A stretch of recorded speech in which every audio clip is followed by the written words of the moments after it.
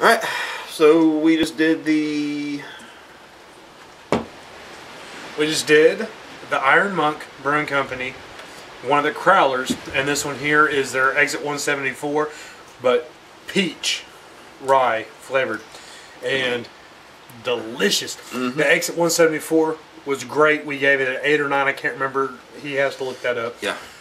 But it was up there. And then here is their peach one, and we gave it a 9.5. Yeah, a 9.5. We liked it better than that one just because it had the nice sweet fruit flavor, and that kind of cut down on the bitter dryness, which it wasn't really bitter dry, but it was there. But this kind of supplemented it with some sweet fruity flavor and topped it over. We got a little bit left, so we're going to go ahead and finish it off. And this here's the peach.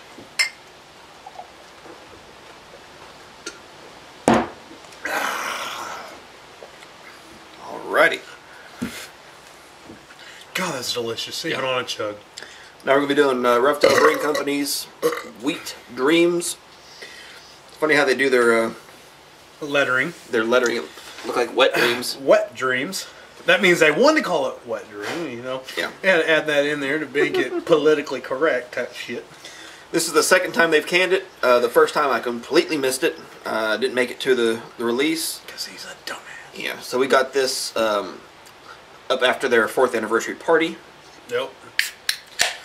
Got it and their 4th anniversary and, you know, some Hoptometers because you can't go wrong with it. Yeah.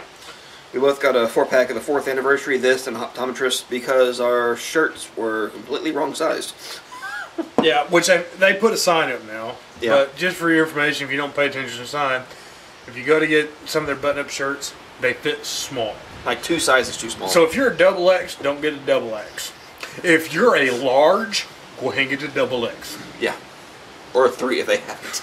Yeah. Because y'all seen, if y'all actually watch the videos, my little brother, Travis, you know, the youngest one, looks like a leprechaun Irish motherfucker. You've seen his size. He's a little guy. And it was just a hair big on him, a double XL. When normally he'd been like a medium, maybe large.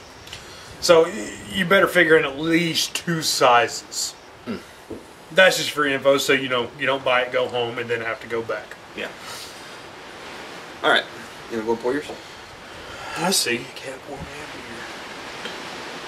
Now I will say for a wheat beer, it's pretty citrusy. I'm honest. If you were to tell me this is a wheat beer and I didn't see a label on it. Yeah, if you just said it is Wet Dreams, and we tasted it, it'd be hard to label it as a wheat. I would have thought wet dreams, like, you know, wet citrus, you know, citrus forward beer. Kind of a ale of some sort. Yeah. Yeah, it's pretty citrus forward. Even the smell, yeah. I mean, the color is not even really that dark for being a wheat beer. It's got a little sediment. It's verging towards orange, but not quite. Well, you get that little bit from the wheat. You see the sediment floating around. Yeah. You kind of get that, but yeah, the smell. I mean, it's citrus.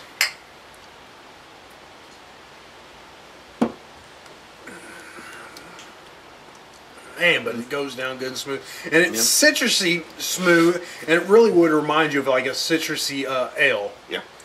But it's a wheat beer.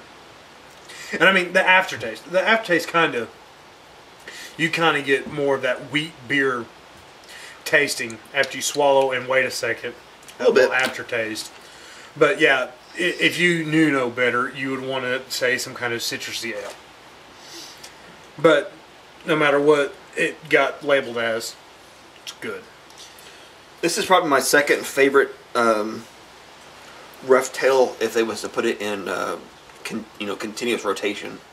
Hoptometrist would be my first, then this, then their IPA, their Polar Eclipse, Polar Night possibly. But I don't know, their little blue pills is pretty damn good for a daily drink. The thing that makes the decision so hard. Everything is fucking good. Is Roughtail. I mean, they just nail real good on every type of beer. I mean, that's why this got put here. Our Roughtail sign. And then, if you notice, that's the cork from the DNR. Right there. The brandy aged cherry DNR. Yeah, his His heater over there has got moved away. 2 of the 4 stickers on it are from Roughtail. And we got Vanessa House and Artisan Prairie Ale. Artisan. Fuck. Okay. Prairie Artisan Ale. I'm feeling pretty good by this point. I don't drink as often as I used to, and now it's kind of flipped around. I used to drink more than he did, and now he drinks more than I do, so I'm a little fucked up. But pretty much what I'm trying to say is Roughtail does great on their beers. Yeah. I'm never afraid of it. Just like today we went to get one of their new releases, and we're sitting here going, well, how many 4-packs do we want? And we're sitting here going, well, you know, we've never been disappointed by Roughtail, so fuck it, we'll grab a few fucking 4-packs a piece and never even tasting it. And you're talking $13 a 4-pack. Yeah. You know, you're paying a little bit, but it's a limited time release, and we're like, buy 1, buy 2. We're like, we've never been disappointed by them, so screw it, we'll grab a couple of piece. Yeah, Matt's running the E-Juice release, E-Juice line, whatever. Pretty much it's an IPA with milk sugars, lactose, and then they just added different fruits to it. It was blueberry, boysenberry, and blackberry. Blackberry, yes. Which we'll be reviewing that after this one, so. Excited. Yes. We've already had a draft pour. We cheated.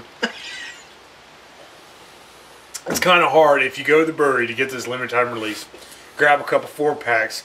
You're like, oh, we'll go in the bar and hang out, you know. Say hi to the guys, have a beer. And you walk in, you see on the board, I got E-Juice on draft. Yeah, I can't wait. I'll take one of the E-Juices. Yeah, that and we were wanting something a little lighter on the ABV and on the flavor because we still had to drive back here. Well, last thing I want to do is drive through the goddamn city and have alcohol in me. Whether it impaired driving or not, 0.08, don't take much to fucking hit that. Yeah, he wasn't going to slam up a Polar Eclipse at 12%. No. I don't take those risks. I mean, the smartest thing to do is not drink and drive. I mean, simple as that. You either got to ride or you don't, You got to be smart with your decisions. I mean, it's never smart to decide to drink, get drunk, and go drive. That's just stupid. I mean, I think of it as immature. Yeah. Like at the Prairie release, we both got dropped off. Yep. We didn't get as tipsy as we did last year, but I enjoyed this year more for the hanging out, and we were there literally twice as long. So. And I think we'd enjoy the hanging out more on the 3rd anniversary if we wouldn't have been so worried about doing reviews. Yeah. I didn't take the camera. Cameras. We didn't even... Nope. I just took a few pictures. No videos. I just took some pictures. That was it. Because we're like, you know what? This is an anniversary party. One-time deal out of the year. Yeah. We don't need to do fucking videos right now. We need to see all the people we, chat with, talk to, watch our videos. We watch their videos and stuff like that. And we just need to hang out and drink some beer and socialize. It's just the one thing okay, there was 2 things I had issues with this year's anniversary party. But neither were negative. One, other breweries weren't there offering their beers. And 2, the Crowler area. People would camp there and not... It was another building. It was like a completely separate party going on. Immediately you just showed up. We showed up towards the beginning of the party. Right at the beginning. It had already started, but we showed up right at the beginning. And you got a line like crazy over the Crowler area, over at another building. And you already got people sitting over there behind the cars in lawn chairs, and that is just their hangout point, and they're not even socializing or even coming over to the actual anniversary party. That was kind of I can understand because, I guess legally they can't bring their own beers over to Roughtail's actual area and drink their own beers. That's cool. But I'd like to see a pre-designated amount of growlers or crowlers filled of each kind of release. That way they're not wasting time filling them and sealing them. Yep. That'd be a lot easier. It might be more of a pain in the ass, but I guarantee it'd save people a lot more time. If the laws still allowed, I know that shit changes all the time. I don't keep up with it. But if it could allow it, I would love to see the 5th year anniversary like the 3rd year anniversary. The setup, I freaking loved it. Mm-hmm. It was all one area. People were more multiple breweries. Together. Sister breweries, awesome people come in, and it's kind of like families coming together. You know what I mean? Mm-hmm. Everyone hang out together, try each other's stuff, have a good time, socialize, party. I love that atmosphere. That was great. I mean, 4th anniversary party. That was fucking great. I had a great time. Yeah. Didn't you? I mean, it was fun. We're just kind of, talking about what we liked between. 4th anniversary, I could spin around and not hit nobody. 3rd anniversary, it was fucking shoulder to shoulder, that some bitch. You were more likely to spark conversation with someone you did not know. That's how we met people like Tom Chalice. And Tom, oh my God. Yeah, great. One of the greatest guys you could ever meet.